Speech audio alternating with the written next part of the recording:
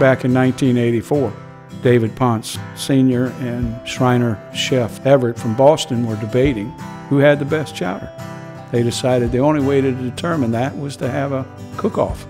And that cook-off started in 1984 and evolved into what it is today. From 400 or 500 people to over 6,000 people now.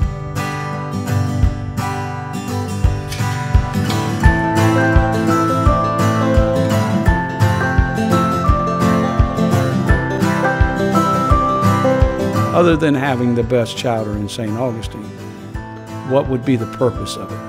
And the proceeds throughout the years has been donated to the Shrine Hospitals of North America.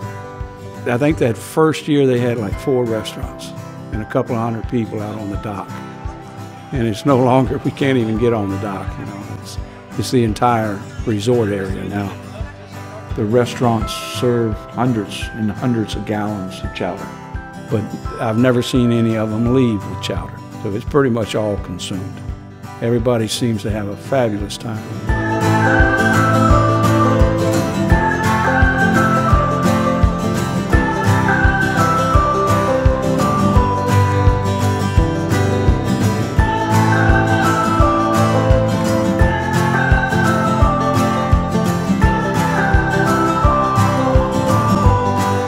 It's amazing to see over 30 restaurants donating their time, their talent, and their chowders.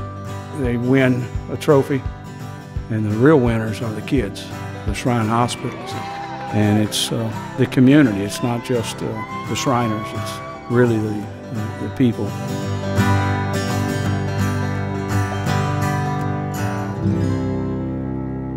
First Sunday every November.